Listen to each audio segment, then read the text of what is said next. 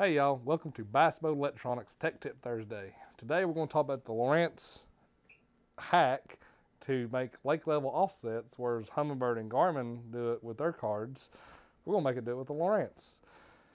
We're going to be using the CMAP reveal card. We've got it loaded into the Carbon 16 here, so let's take a look. So this is a map of Cherokee Lake.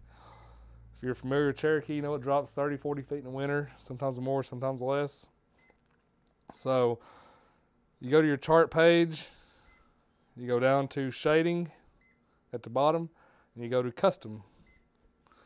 So when you go to custom, you've got depth 1, depth 2. You have two different options. So if like you do Highland reservoirs, you can do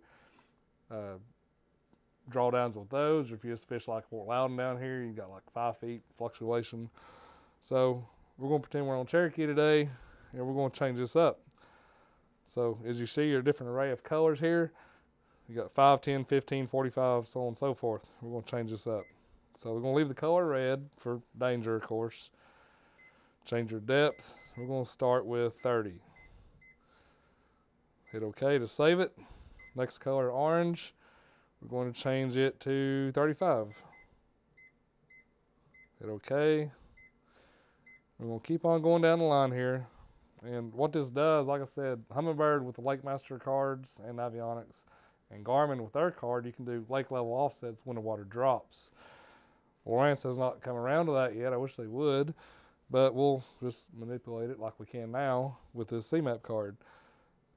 Let's do 40 on this one for yellow, and we'll leave the green 45. So that's going to save itself. Just hit exit.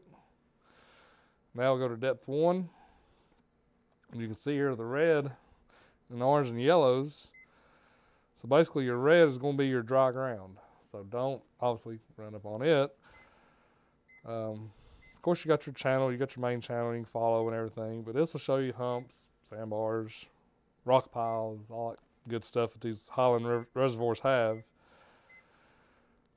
And you can leave it on depth 1, and you can save that for year-round use, or you can change it for if you go to Douglas, Norris, or whatever lake you have that has high fluctuations. So that's a little quick tip show you on the Lowrance units. It does work with CMAP cards. Obviously they have the color, so it's going to be better to do. I've not tried it with Avionics or anything, but CMAPs are really good to work with on these. I like the reveal cards. And that's all we got for today. Thank you very much. Check us out, bassboatelectronics.com, 1-800-931-9926.